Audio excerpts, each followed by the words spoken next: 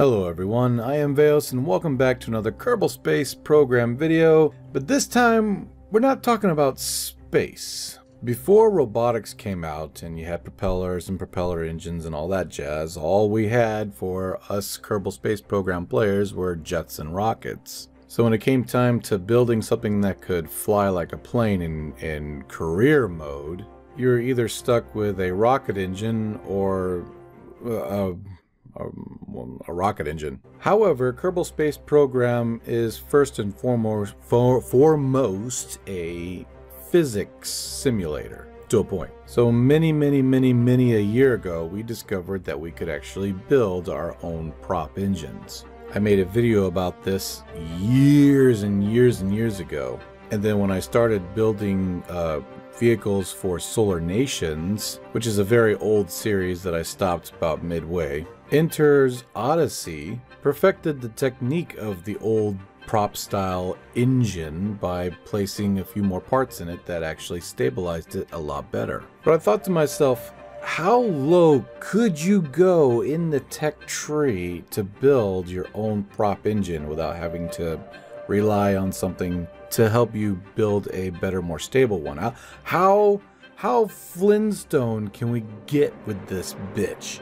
Now, to make one of these engines as good as you possibly can, it's usually a combination of linear RCS thrusters mixed with the thermometer science parts to create a kind of socket where the engine can freely spin inside of. It's not perfect, and yes, it will cracken on you, but at the same time, for the most part, it works just fine. A step below that is the old tried and trusted Sputnik with the small docking port. The Sputnik, for all intensive purposes, is a nice ball-shaped part. You can use the small docking ports as kind of a midshift sockets as it spins in one place to try to cushion it and keep it from going completely berserk. Essentially what you're doing is you're building two crafts within each other. One that holds the craft inside of it, and the one that's inside spins freely, pushing or pulling the vehicle forward because of the fact that it's attached to some sort of propeller system.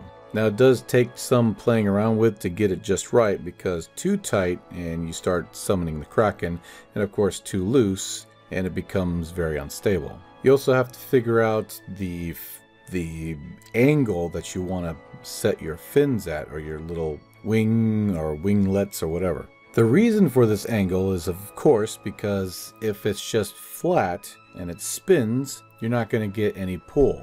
You're not going to generate any lift in a certain direction. But it gets tricky, and hear me out. The way it works is that even if you're at a standstill and you figure out, okay, well, if I angle these winglets or fins to, like, say 12 degrees, I can see visually by hitting the F12 button that aerodynamically speaking, it's giving me a lot of pull. So that's what I'll set it as, right? However, once you start actually moving forward, things change. And that tilt that you originally put on your wings or your fins no longer has the same strength anymore, because the aerodynamic forces going against it are stronger because it's moving forward. Because of this, you need a system to give them a more aggressive tilt the faster you go in order to grab the air, technically speaking. If you just keep them on that small tilt, eventually they'll lose all power and you'll only reach a maximum speed. And sometimes the speed isn't good enough in order to get your plane off the ground. Some fins and some winglets are not created equal. Some have actually more bite than others. You wouldn't think that was the case, but it is. I've found personally that you get more power when the aerodynamic forces for your makeshift fins or propellers are that of a dark blue signature or wing lift rather than any other force or dynamic force. And because of the fact that the technology that we're dealing with here doesn't allow us to have any mechanical parts whatsoever robotic wise, we can't change the tilt of these makeshift propellers during flight. So we have to find one that works for both slow and high speed and stick with it. That means that sometimes these vehicles have a bit of a hard time trying to take off in some cases. But if you get it just right, you can make it work. I know it seems counterintuitive to put more propellers on there in order to get more power, but with KSP, more propellers does equal more thrust. Of course, with more propellers means that it's harder for the reaction wheels to spin, which means that you're either going to have to do one or two things. You're going to have to make your engine much bigger, or you're going to have to do a little bit of part clipping. Now, it's your game. You can do it however you want. I've built ones that have no part clipping at all and built ones that are freaking seriously part clipped all to hell. It doesn't really matter how many reaction wheels you force into one of these makeshift propeller engines. Eventually you're going to reach a limit to where it won't spin any faster and you're stuck with what you got. There have been some individuals that I know of who have designed makeshift propeller engines to be able to actually break the sound barrier and go Mach. But this is of course way higher in the tech tree when they have better parts to work with. In this video I'm trying to leave it at about a tier 4 tech level. Now yes, I understand that tier 4 also opens up things like landing gears and jet engines. But that's only if you open every single tier 4 science unit available at the time in a career mode. Realistically speaking, you're only going to be able to open 1 or 2 at a time. So we're going to pretend that we're building this aircraft with tier 4 parts that have been unlocked inside of their little tier 4 selected units that do not include the obvious landing gear and jet engines. As a matter of fact, I'm even trying to build this thing with the lowest tech parts I can find. How low can I get? Obviously I'm going to need tier 4 parts, some of them anyway, in order to make it work. But for the rest of everything else, screw the wings, screw the landing gear, full yabba dabba doo, motherfucker. Now I don't know about any of you, but I love playing career mode in 10% science game.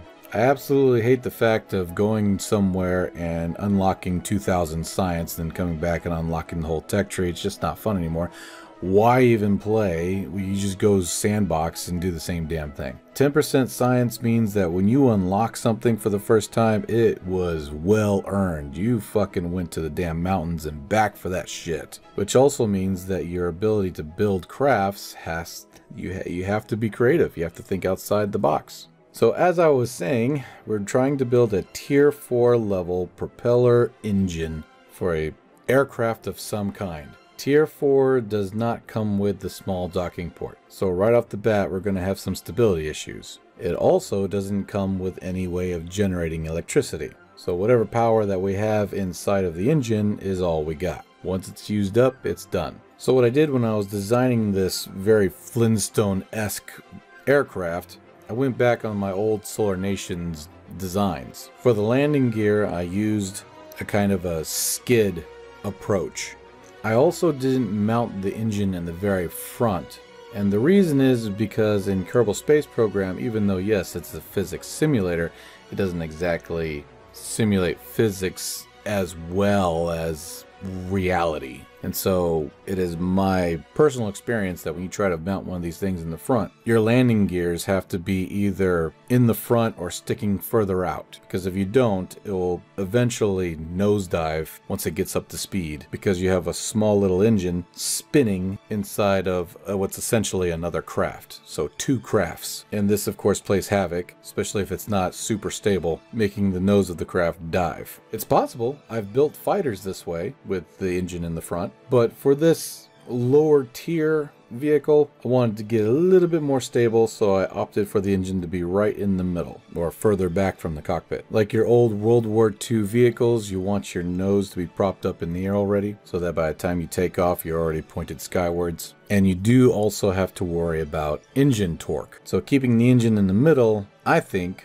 helps with that. It's not perfect, but it does help. Now I did put a small rocket in the back of this craft in order to help with boost or lift or whatever the case may be, but it's only meant to help it. It's not meant to fly the entire way of the destination or be the main engine, which is the reason why I gave it a smaller fuel tank. Just meant to help it off the ground or whatever the case may be. Now in the end, I was able to make this thing fly and it worked very well. However, because we are missing some vital parts, parts, making maneuvers in this craft, unfortunately, will awake the Kraken. We're talking about two different crafts here, one that's spinning violently inside of another one. So it's not ideal unless you have something to hold that spinning part more securely. But it is possible. It is possible to make a Tier 4 propeller airplane. Okay, so this is how I did it. First, get yourself a structural fuselage, a decoupler, and this decoupler will help you decouple the actual engine itself within the fuselage. Now, yes, in this instance, we're going to have to part clip pretty good in order to give it enough power to lift off the runway. Just simply hold down shift, make sure your angular snap is turned off. Now we have 4 of them, just like that. Don't worry about strutting them or anything of that nature, because honestly, it's not strong enough to really tear itself apart. So I put 4 sets of 4, and when you're building, make sure everything is central. You don't want to have a shaft that's heavier on one side than the other side. Now in this case, I just used a symmetry of 8 for the batteries. You can put a whole bunch on there if you want a little bit more flight time, but without the ability to regenerate power, what's the use? And this should basically be it. But now we got to put on a way to control it better. Now the experimental storage, it's Tier 4, so we can use that because it attaches to the side of things. Relatively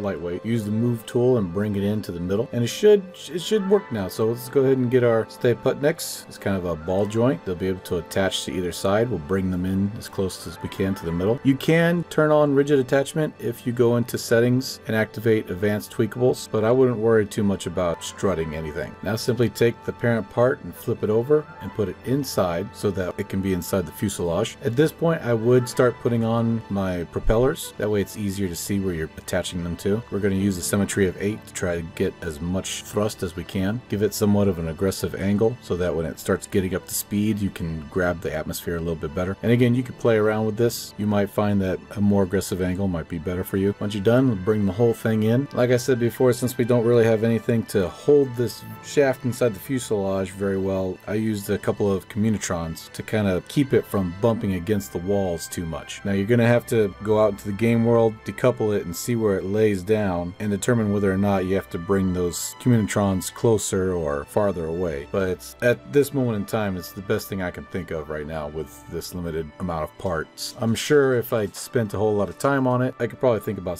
something else a little better, but it'll be okay. Now when you're engaging the engine, what I like to do is I like to hold down Alt and Q. This activates your trim. It sets the trim, and of course, as we all know, Q is a roll key, so it sets the trim to have the entire vehicle roll. The shaft that's inside the fuselage. Once you hit spacebar, however, make sure to hit the Alt X key, because when you hit spacebar, the shaft is already trimmed to an extreme roll, but your plane is also still on the extreme roll, so best to hit Alt X just to make sure that it's no longer on any trim whatsoever. Hit the T key for SAS and just let it fly. Use the bracket key to switch between the two. So if you want to land, you're going to have to hit the bracket key and either slow down the trim, or the trim might cancel on you. You might have to speed it back up to about midway. But about midway is pretty good for this vehicle. It's definitely tricky. This is not going to be an easy plane to fly. It is super low tech. The only lower techist-ish I can think of is actually putting a command pod and using the reaction wheel from that, which would obviously mean you're going to put a Kerbal through absolute fucking hell. But now that I was done testing out the vehicle the best of my abilities with the allowed time that I have, it was time to give it a paint job. And I wanted it to give it an old-fashioned paint job. Real old-fashioned. Something that's like a throwback to the 30s. Hell, maybe even, I don't know. Yeah. I'd imagine a craft like this just being a mail transport for packages and stuff. Not a whole lot of people would actually want to ride this thing. So there you go.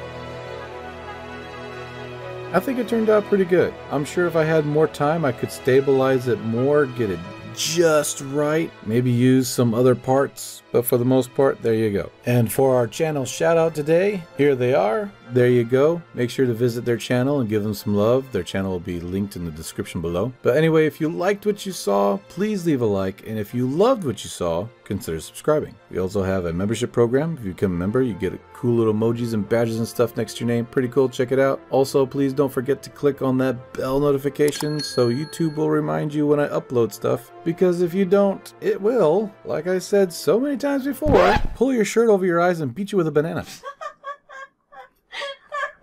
There you go. You've been warned. Anyway, love you all. Stay safe, and I'll see you in the next video. Bye for now. Bye-bye.